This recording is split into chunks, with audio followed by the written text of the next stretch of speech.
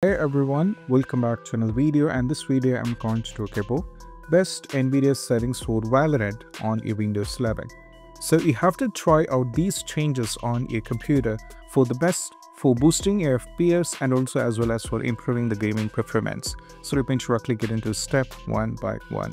So the first one is all about you should be having the NVIDIA Control Panel. As you can see, if you don't have an NVIDIA Control Panel on your device, you can get it from the Microsoft Store.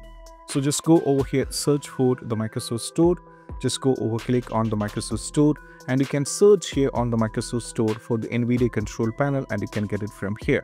So in my case, I'm already having the NVIDIA Control Panel, so fine with it. And once you get into NVIDIA Control Panel, you can launch it up. So you can go over here, right click, or either you can go in this way, click on the show more options and navigate to the NVIDIA Control Panel. That's going to take you to this. Now what I'm going to do is I'm going to make few changes here. The first and foremost step is all about just click on the adjust image settings with the preview, and as you can see, this is by default on the use the 3D image settings.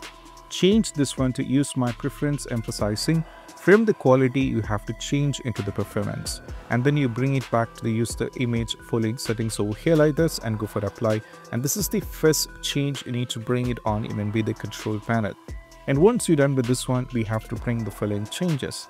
One among them is all about you can just click on the manage 3D settings, and the first one is all about the image scaling should be turned off, ambient occlusion should be turned off, and also anisotropic filtering can also be turned off. And also these things, that is anti-aliasing effects AA can be turned off, anti-aliasing gamma corrections can be turned off, and also anti-aliasing mode can also be turned off. And if you scroll down a little bit, you can see we have background application maximum frame rate. This can be turned off. And also the CUDA GPUs can be set into all. And also the CUDA system fallback policy can be kept into the driver default. If you wanted to change it, you can just click on this one. You'll be having the drop arrow icon over here. But what I'm saying is we can keep this on the driver default. And go to the DSR factors that can be set into off. And also the low latency mode should be always kept into ultra. You can just go over here, you can change it if you want it, but what I'm saying is you can keep this on the ultra. And for the maximum frame rate, you can keep this on off, and also the multi-frame sample AMFAA can be kept off, and the OpenGL GDI compatibility can be kept auto, and OpenGL rendering GPU can also kept on NVIDIA GeForce GTX 165 Super. And also regarding the power management mode, this can be kept into prefer maximum performance. And also the very important thing is shader cache. This should be kept into online over here. So as you can see, this should be kept into unlimited. That's very important. You can keep this on unlimited.